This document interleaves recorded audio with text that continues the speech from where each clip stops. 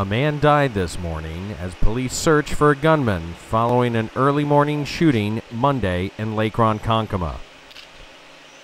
The victim, who witnesses said had been shot in the head, was found on Beach Street, just south of Portion Road.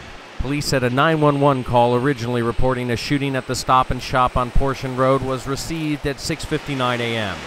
The shooting, however, is believed to have taken place on Beach Street, not far from a construction site. Police said the victim is believed to have worked at the job site. I'm very shocked. This is a pretty good neighborhood. I work down the road about 2 miles from here. I'm just really surprised that something like this has happened in this kind of neighborhood.